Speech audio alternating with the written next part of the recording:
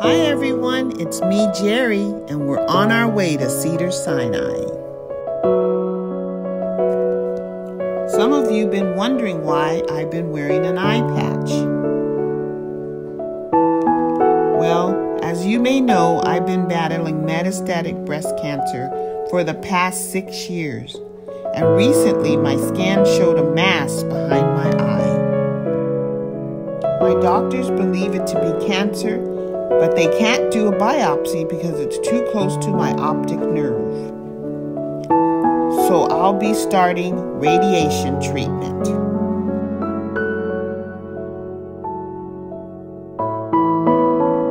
My doctors feel very, very confident that this will work.